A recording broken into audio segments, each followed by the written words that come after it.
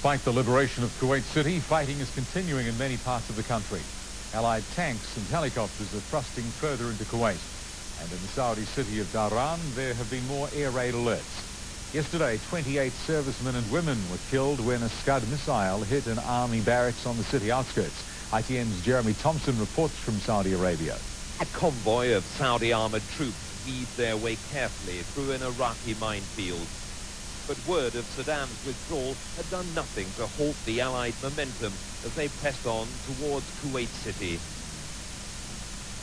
By now, the advance was relentless, this huge army almost unstoppable.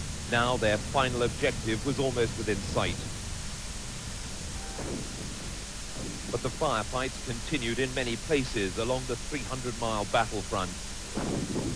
Allied artillery engaged a number of defiant Iraqi units.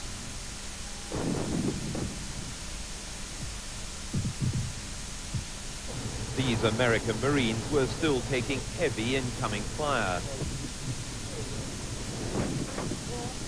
Most of it lacked real accuracy.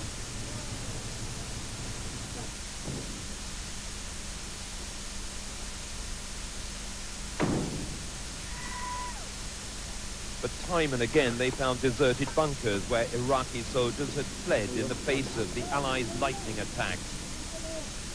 The size of the enemy forces have been right where we expected them to be, with the morale, relatively low morale of what we expected. So we expected to get some fight, which we have. We've gotten some mortar fire, some automatic weapons fire, some tank fire, but very little of that. And like I said, we're just overpowering them right now with, I think, speed and surprise. As the Allies ploughed forward in an endless dust cloud, there was a confidence, almost a cockiness about their advance into Iraq.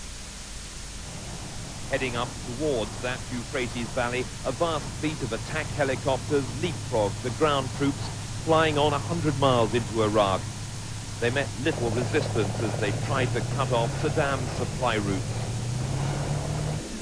This huge outflanking maneuver deceived the Iraqis and allowed Allied tanks to take on units of the Republican Guard who'd been sucked into a narrow valley close to the Kuwait border.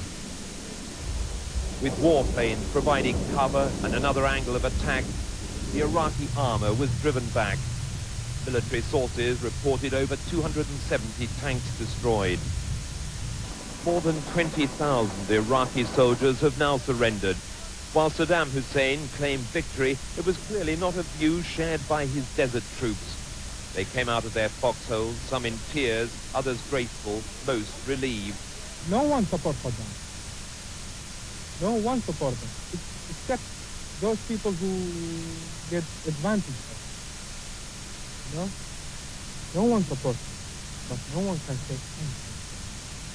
Because if we say anything, we will be in a bad place. In the shadow of the destruction Saddam had wrought upon Kuwait, much of his own army now also lay destroyed.